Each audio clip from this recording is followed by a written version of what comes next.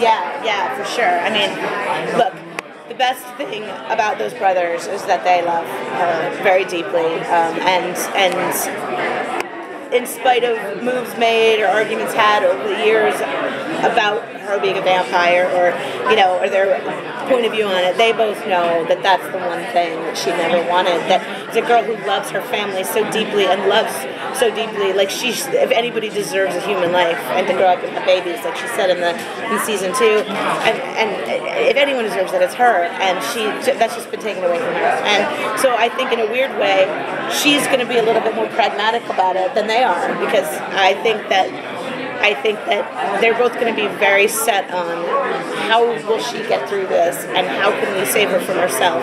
And both of them have very different experiences as vampires, as you guys know, and it's not going to put them on the same page. They're not going to be on the same page at all in the beginning, and that's one of the tragedies of Elena becoming a vampire, is that it took the brothers, who were on this really beautiful path to finding their way back to each other, and they finally really said, bros before hoes, basically, to paraphrase, and now we're going to see that tested a little bit.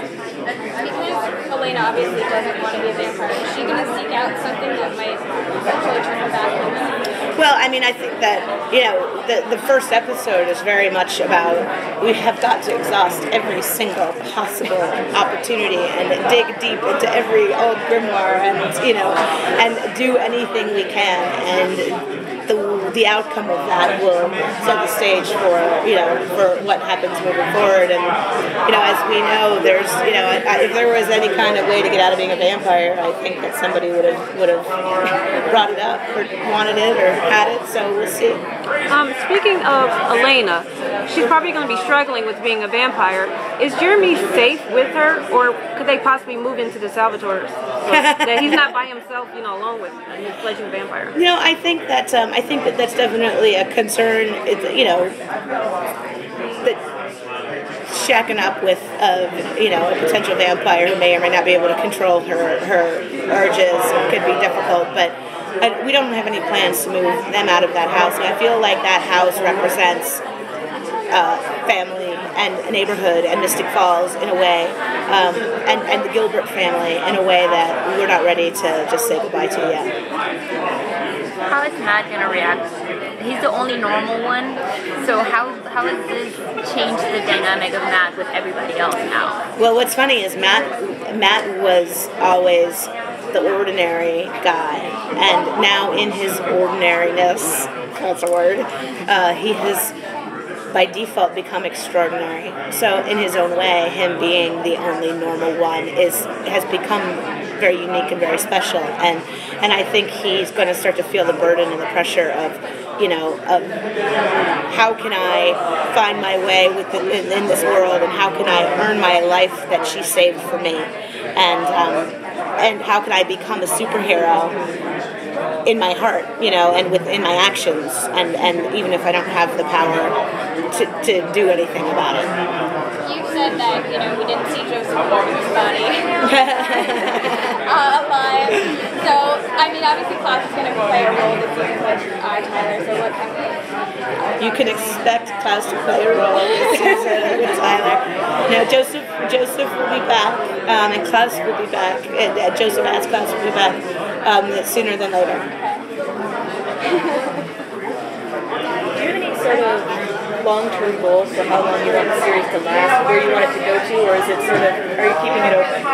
Well, funnily enough, it's this great myth that TV writers have any control whatsoever over how long their show goes or doesn't go. I think we all, when you get to season 4, you're pretty sure there's going to be a season 5, and because of the way the business works, odds are good there's a season 6.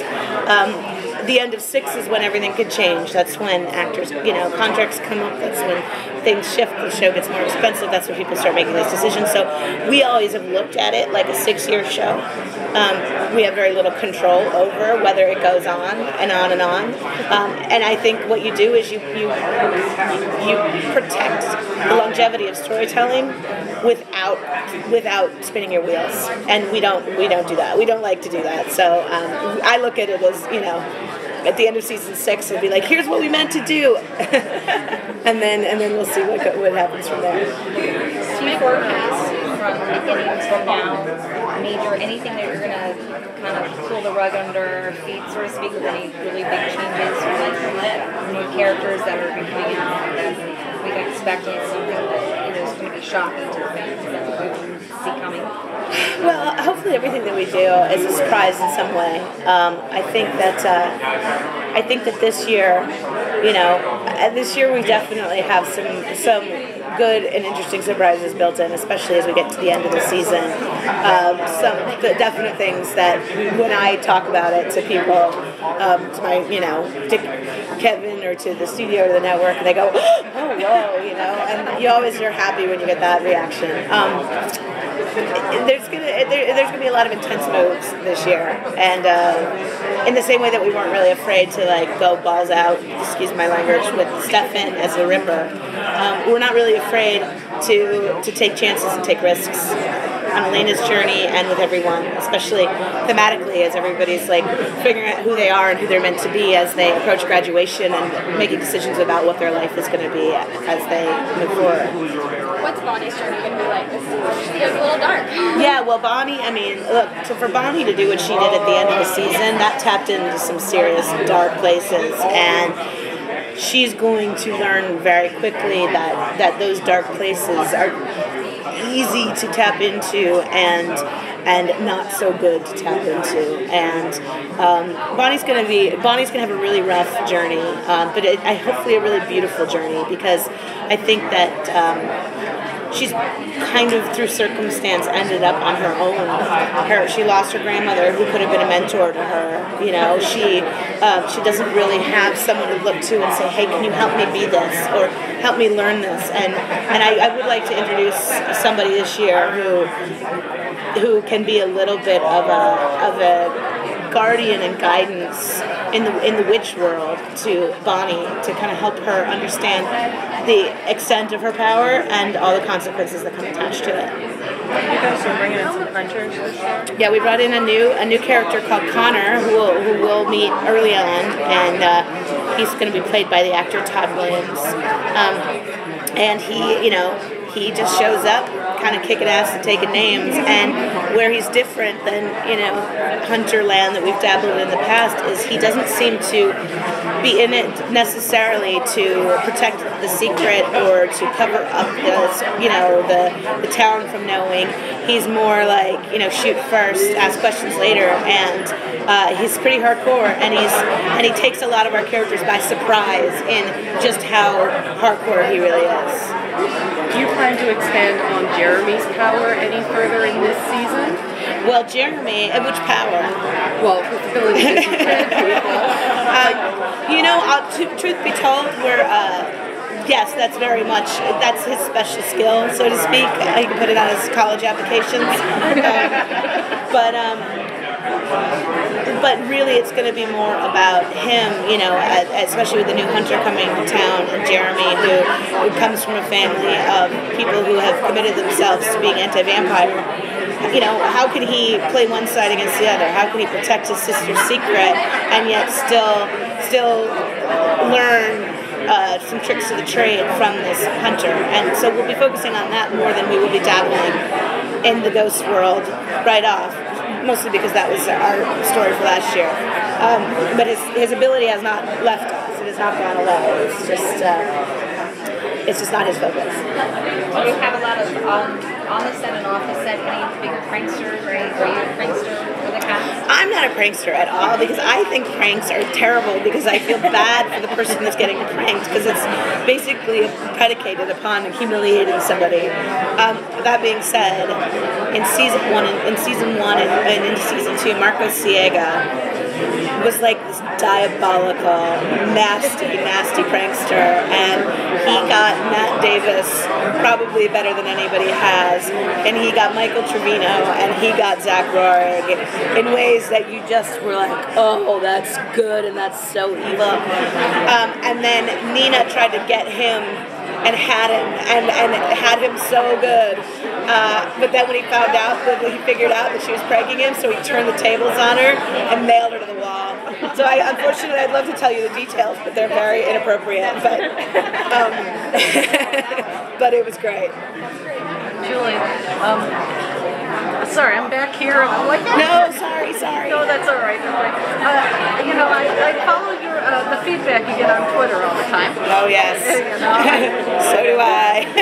and I'm curious, does fan outrage kind of change the way you plot stories, or you just decided you're going to follow your own path? You know, it definitely like leaves a loud imprint in our creative brains, you know, and then we have to work very hard as creative people to fill that in and to smooth it out so that we can stay on the road. Whoa, I just like dug into some crazy metaphor. It's difficult not to hear it because it's right there in front of you, and it's very, very passionate. But you also have no idea where it's coming from. Is it coming from one person with 150 names? Is it coming from a 50-year-old, a 12-year-old? Is it coming from one small faction of people?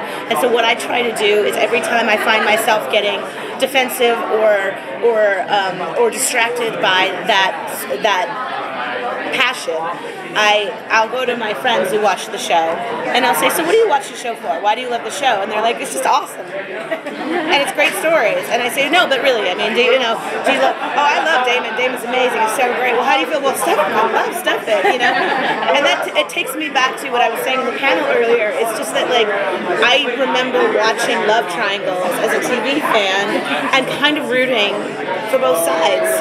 And so I think many people, not all, obviously, are like that, and so I try to stay on their path, you know, and tell the right stories for the characters and for the show. I mean, the show is a love triangle that is meant to run for a very long time. You know, it's not always going to be the driving force of the show, but it is the central premise is two vampires in love with one girl move to a small town. You know, and that's our show.